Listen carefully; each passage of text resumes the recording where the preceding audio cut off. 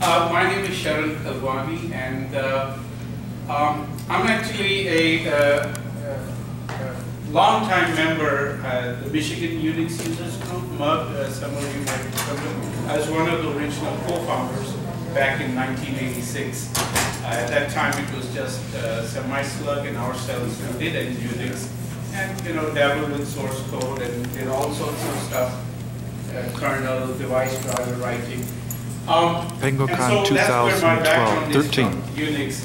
And of course, to me, Linux is an open source, just flowed out of that. I remember sharing everything we could about resources, technology, knowledge.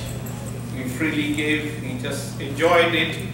To me, nothing gives me more satisfaction than sharing and seeing something succeed or making a difference in human lives. And to me, high-performance computing is one such application where we actually can make a difference in human life. And I'll try a few examples, and I hope I have enough time. And the other thing is, feel free to ask me any question anytime. I don't mind taking with the flow, and with that, let's get started. I will talk a little bit about some new subjects and Linux and big data as well.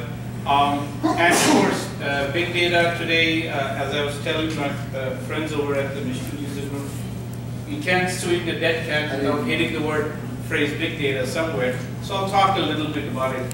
But it's been high performance computing and Linux which made that possible. Wasn't there before. Would you like me to move in the front, if that's okay? All right, then that way you can't say that I gave you a pain in the neck, and if somebody would just hit the next key, that will work, then we can advance the slides. Okay, so I'll talk a little bit about this. We used to call it supercomputing. These days, it's called high-performance computing. To us, supercomputer, we had a lot of funny definitions for it. It's stuff that at least costs $1 million. It's faster than anything you can buy today, that's supercomputing. But we later realized that it's not just compute anymore, it's also moving lots of data real fast. It's about seeing those graphic pixels at blinding speeds.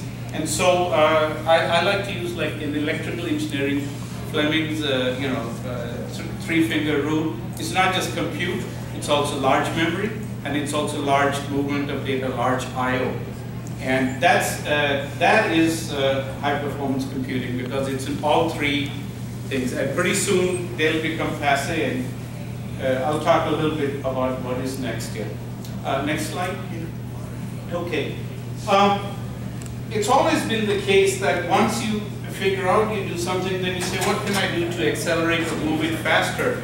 And this is where some of the early applications or usage or demand for high-performance computing actually came from two places. Los Alamos is well known for folks who worked in the nuclear bomb industry, and they said we need to do all these calculations, and they inspired this chap, Seymour Cray.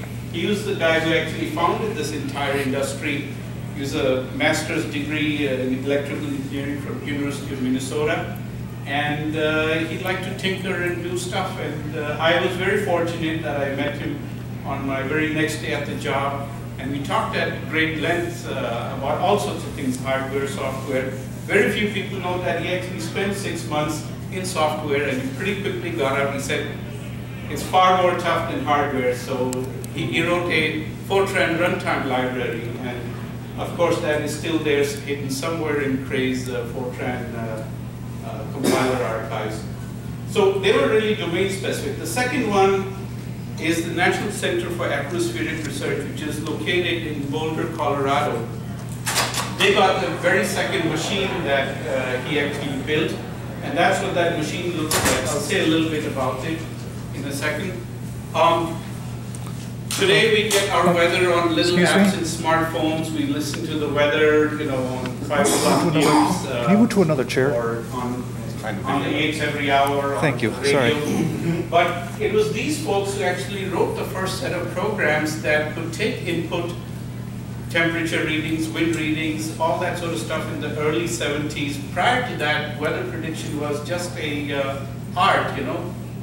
They have historical records and experience, but they figured out that what we can do is actually model all of these, and we need to calculate it fast so that we can say, this is what the weather is going to be like. And they inspired then a whole industry or class of generation that used high-performance computing. And so that was the whole thing, that they needed high-speed calculations. PDEs are partial differential equations, and matrices that they needed to invert. That was critical there. And so around 1972, he got a contract for the Los Alamos, and then in 1975, he delivered 2 machines. One to them, it was without an OS, without software. They wrote their own software and a loader, bootstrap, pretty close to assembly language. It was actually called CAL, Cray Assembly Language. And that's what the machine looked like. It has a very interesting curvature because he calculated the speeds at which logic would communicate with each other, and he put wires of a specific length because he didn't want anything to take more than 1 nanosecond to cross that wire. And so that everything was very carefully calibrated. He also made sure that the wires were twisted so that the field effect, whenever you send current through a wire, there's a little flux around it. So by twisting it, you can cancel that out, and you could shorten the length of the wire, and that would save. And that was the first model, Cray 1, out there. Next slide.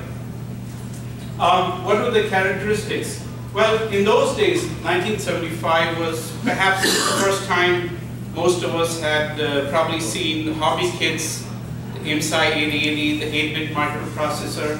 This was 64-bit word length. That means it fetched 64 bits in one shot. It wrote out 64 bits in one shot. Everything, the register, the arithmetic logic unit, everything was in 64 bits. That was the smallest unit of anything it would do. And it did that because it needed a lot of data that it wanted to move and do precision calculations. Just for reference, it had a 12.5 nanosecond clock speed. If you want to translate to today's, that's about 80 megahertz. You might, sorry? At that time, mainframes were doing 32-bit word drawing, right? Yes, yes. Okay. But mainframes didn't do scientific computing the way we wanted to. A lot of folks would use smaller computers, controllers, and things like that. But even the mainframes, they were largely 16-bit. Remember, this was also the time when mini computers, digital equipment, data general, all of those came onto the scene. Well, I was talking about IBM. Yeah, IBM Amdahl, and they had 32-bit, but they were extremely limited. They didn't do scientific computing. As a matter of fact, IBM came out with an add-on product called VF, Vector Attach Facility, that they would do, and so they'd send off a little calculation, do the thing, and come back, kind of like what we know today as GPUs, or your NVIDIA or TI that are cards. And that's what they do when you have a calculation stream, and then it's a whole scene, maybe a full frame of your laptop, 3000 by 1920 pixels. It would send that whole thing across in one fell swoop, do the calculation on every pixel, send it back, and then you'd see that display refresh. So those were the kind of things. But this, at that time, was very revolutionary, and the interesting thing is he used off-the-shelf components, stuff you can buy from a catalog at MCM Electronics, to put the whole thing. You had a huge basket that you pick out and construct the chip plan, and there were modules, and then he arranged them vertically, that picture I showed, and then wire wrap all of them together. Yes? So in that case, there was already a material and sourcing network in place. Nothing had to be developed except these are the instructions to build it. Yes, he didn't have to do anything interesting or special. He used all the components up there, and that was his genius. And really, you know, people were quite surprised. They thought it would have to be very special, but he proved otherwise. And he realized a lot of things that today we take for granted, or people did enormous amount of research. I refer to this as the original RISC, reduced instruction set computers. He realized that, you know, if you look at your IBMs or your data generals or mini computers, you have your instruction and then you have your data. You can have 8-bit instruction, 16-bit instruction, or 24, but there are varying lengths. Every time you fetch the instruction, you've got to decode it. When you decode it, you find out what's the addressing. Is it direct addressing, indirect? Is there a offset in it? And that wasted a whole lot of time. In reduced instruction set computers, everything's the same size. You take one clock cycle to fetch the instruction, one clock cycle to write out, do the execution, one clock cycle to write it back, or load and store. Everything happened in one clock cycle. And so that was the inspiration for a lot of other people who came out with the RISC chips.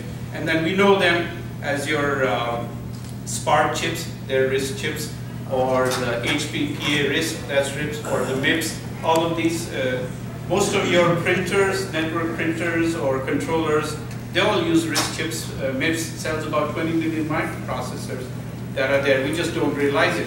All those microprocessors in your smartphones and tablets, they're actually internally RISC chips. We've all heard of ARM, ARM. You know what that originally stood for? A RISC machine. That's true. It's a fact. And it was built by a company or used Acorn computers. They had a lot to do with the original lineage of that.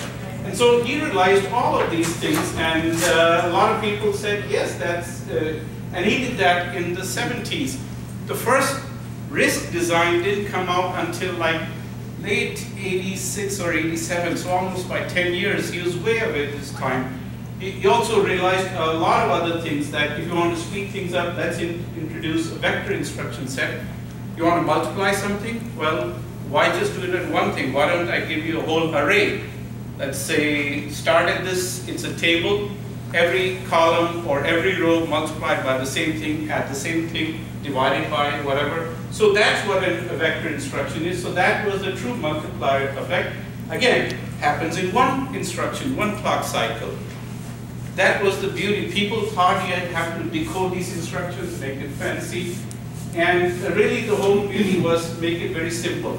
And then the most important thing that we face today in our effort to build bigger and more powerful machines is the memory processor balance.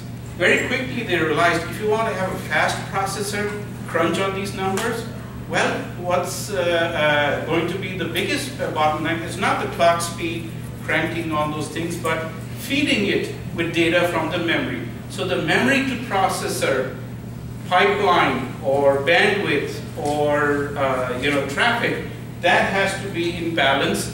If you have too fast of a processor, you're going to stall out, and that's wasteful. Pretty soon, about maybe 3-4 years later, every machine that followed the Cray one, XMP was extended with multiprocessing. YB, this had 4 processors, or 4 cores if you like. This had 8 cores, and they just called it Y because they weren't terribly creative, X, Y. The Cray 2 had 16 processors, Cray 3 had 64 processors. And this is all by the late 80s. And again, we didn't see multi-core until maybe 10, 15 years later. So that's what they did.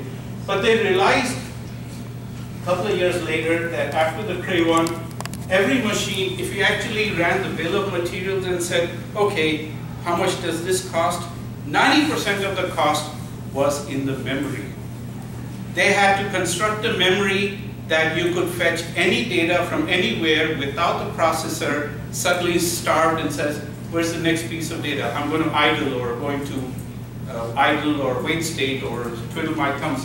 And so 90% of that $1 million was spent making a special memory construction. They took the memory, put it into banks where they could easily resolve. Again, with that same 1 clock instruction cycle, if it says, I want address so-and-so, immediately it would figure out by the time the next clock instruction is issued that it says it's right here, it's routing everything, and it would pick it all up. So that was, and today we're facing that problem. If you Google for memory wall, you'll actually discover that We can build microprocessor systems with hundreds and thousands of them, but the memory is the bigger bottleneck, and so we have to come up with all sorts of ways, and that's why we have clusters today where we give each of the processors their own little memory and chop it up in little bits, try to tell the programmer, can you chop up your program in little bits, distribute it up there, you calculate it, put it together, because we can't make the memory talk fast enough to the processor. That's a key thing. Next slide, please. Okay, well, high performance computing, this is the part that I love sharing with a lot of folks who, you know, it's just history. There are a number of technologies that were pioneered because there was like these folks that you read about in sci-fi stories. There was a never-ending quest. How can you get more performance? What can we do? I remember sitting in a room talking to a lot of people, what should we do? It almost felt like an obsession or passion with them. Let's get down to the bit level, see what we can do out there, whether it's physical technology or software or firmware, just to make it much more faster. I talked about the RISC inspiration already, but today's solid state disk, you know, you put your USB in there and it says, oh, can I use that? Or for maybe a couple of $100, you can buy an SSD little thing, put in your laptop, suddenly makes it faster.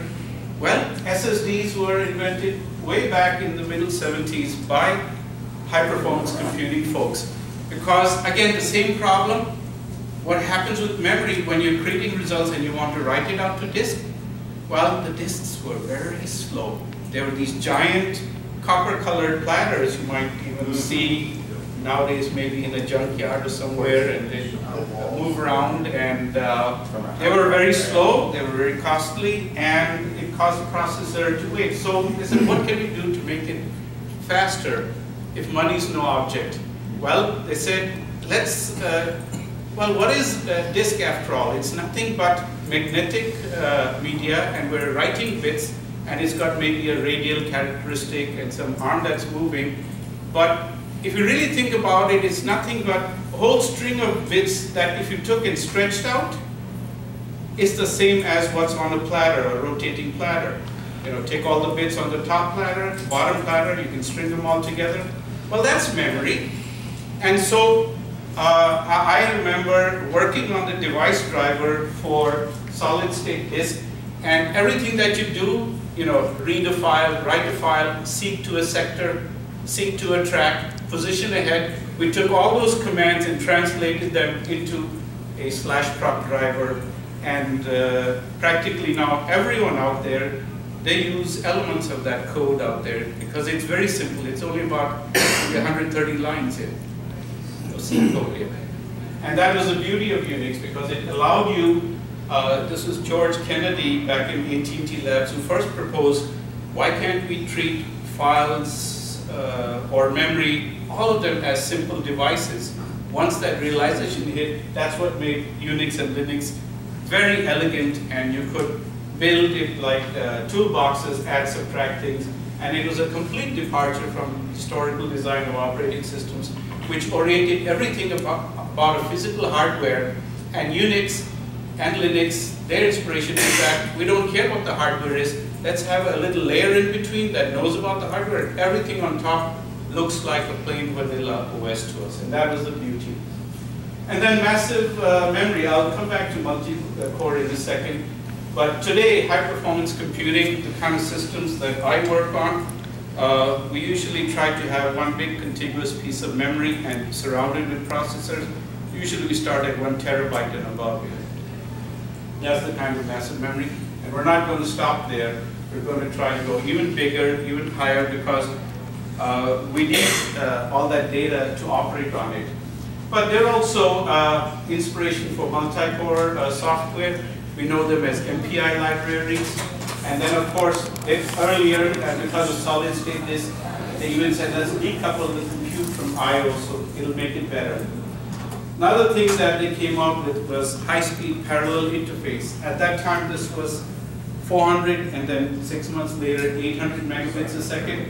This actually led to the possibility of having a device driver so that you could hook up a big giant wall of whatever LCD display or monitor display and run it from a computer at the back and get real-time information. Of course, folks who paid for all this initial work were largely, people at the Department of Energy and Department of Defense, so that they could do a lot of simulation technology and watch all of this. And then, of course, there were things that happened in the hardware. All that basket of little components that he was using, that was all ECL, pretty quickly changed to CMOS. And then once densities grew, then you couldn't do that anymore. Then you'd have to spend several years in chip design simulation, fabricate the chip, and then have everything in there go. ECL is no longer used. ECL was emitter coupled logic, and then CMOS was metal on substrate technology. It's just more density. And then the last one, which came from multi-core, was MPR, message passing interface. I'll say a little bit more about that later. Could we have the next slide? Okay. Oh, yes. And then around the middle of the 80s, this is where huge upheavals took place. I actually remember spending a couple of years where we couldn't decide whether we were going to go with silicon or use this special semiconductor material called gallium arsenide. If you go back in the early 80s, most of your telecom companies, many of them are still around, but like AT&T and others, they used processor boards that the chips were made from gallium arsenide because they're 3 times faster in switching than regular silicon. The problem with that was they're very difficult to fabricate and they would burn up a lot. But for a few years they competed with each other. Pretty soon then silicon, once they got more integration, they could put more and more millions of transistors on the chip, get the clock speed up and make sure that the heat wasn't as bad. Then this kind of went by the wayside. This was the biggest one that hit us. I talked about vector instructions where you have one instruction can operate on 64 elements or 128 or whatever 1,000 elements of data. Well, at that time we had a huge debate in the industry, and a lot of folks felt that microprocessors would replace vectors, and they were right. And we call it killer micros because at that time apparently there was some science fiction movie. I've never been able to get a copy or see it. If any of you can point me, Attack of Killer Tomatoes. No, this is true. It was inspired by that. And there was this guy in early or middle 80s who put out a cartoon where he took the movie poster and did some changes and put microprocessors and said, we got to change over. Well, a lot of those folks inspired, and the US government at that time, Bill Clinton was the president, and he signed a treaty that said we're no longer going to do surface testing of nuclear weapons. But we still need to make sure that whatever we have, we can measure all the things about it, radiation or mass and all that sort of stuff, and verify that this weapon is going to work or not work. How do we do that? So we said we can simulate that whole thing. But in order to do that, we need to build really powerful computers, and we're going to use lots of microprocessors. And so they had this thing, Accelerated Strategic Computing Initiative, or ASCII, and it has nothing to do with the 8-bit representation of zeros and ones and 2 alphabets. That changed direction for everyone throughout the globe. For the first time then, we actually had a project, and they were given names like ASCII Blue, ASCII White, ASCII Red, ASCII Purple, where each time they said, all right, every 2 years we build something with 500 cores, and this is, we're talking 92. Then 2 years later, 94 with 1,000 cores. And it went on, and it finally topped out at about 16,000 cores. Then they said, during those times, we tried it, tested it, we found numerous problems. How do you run an operating system which has 16,000 cores? We had inspiration for them changing completely the design of operating system, and around this time, because of microprocessors and the ASCII initiative, Linux first appeared on the scene. Because before that, it was all Unix. Next slide, please.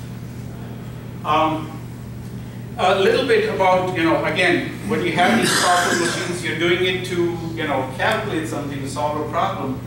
Unfortunately, a lot of folks get too focused on, my machine is bigger than yours, or my machine is faster than yours. So that created the famous macho flops race. And the flop is floating point operations, and that's the flops per second.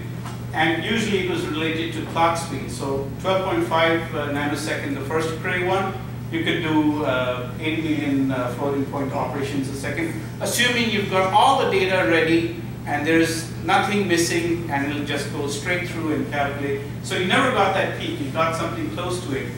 And around that time, the biggest competitors were USA and Japan.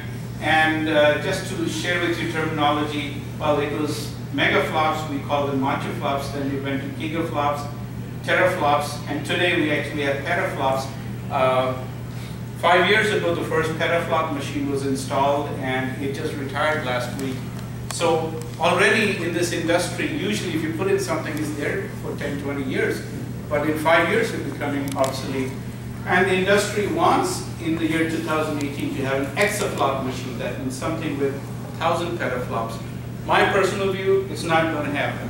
It's going to cost too much. If you wanted something with 1 exaflop or 1,000 petaflops, which is defined as 64 quadrillion multiplications or subtractions, addition, floating point operations per second. If we use today's technology, you need a nuclear power reactor with 300 megawatts of energy. It would be about the size of maybe 80 football fields put together. So I don't think that's going to happen until there's something revolutionary. We're looking at people in the quantum field, quantum computing, and that's a whole different topic altogether. And there are people doing research on that. Columbia University, they're already trying to build compilers for quantum computers. MIT's got a lab about the room this size where they're using special things, and they're able to oscillate the atoms, and it has 4 different states. And so those 4 different states, it helps it to do that calculation. Next slide, please. But how do you keep score? Who has a faster or more powerful machine? Well, 93, Jack Dungar, Eric Strohmeyer, Hans Muir, and Horst Simon. Dungar is at the University of Tennessee. Strohmeyer and Horst Simon are both at Lawrence Berkeley National Lab out of the West Coast, and Hans Muir is in Europe. They decided that there's a linear algebra package called LinPack, and most of the time you are doing calculations and you'll be using this package one way or another. Let's standardize on that. And that became the top 500 list. It's the 500 machines in the world that will run that package and post a score of how many megaflops or gigaflops were they able to achieve. And then that inspired a lot of things. The last 3 years we have the Green 500, which says for this amount of calculation, which has the least energy, electricity that it would draw in order to do that calculation. And then there's another set of people, the Graph 500, where they do search algorithms which have nothing to do with floating point calculations. And so they want to find an object, so they'll do searching, they'll have the database. And so they have the Graph 500, and they look certainly quite different. And there'll be a couple more lists. As these machines get applied in different fields, you'll actually start seeing same basic technology, but architected, put different ways to then deliver a different result. Next slide, please. So, could you, there's a little slide up there. If you Google top 500, this is the last list that we had. It actually shows the progression of, this was the most powerful machine back in '93, and then this is the least powerful machine in the top 500 list, and it's been progressing because technology is progressing, and you notice a little jump once in a while. And the interesting thing is that in those days, in '93, the most powerful, the number 1 on the list, if you fast forward, it won't even make the cut today. And there are other versions of this list which use, instead of a linear scale, a logarithmic scale. And I've got a table about that, so if you go to the next slide. you'll notice some very interesting things. Okay, now part of the talk had Linux in it, so I better talk about operating systems now. Of course, earlier I said, they came without software. You wrote your own software with assembly. But they realized they needed it, so they had the first CTSS, Trade Time Sharing System, which actually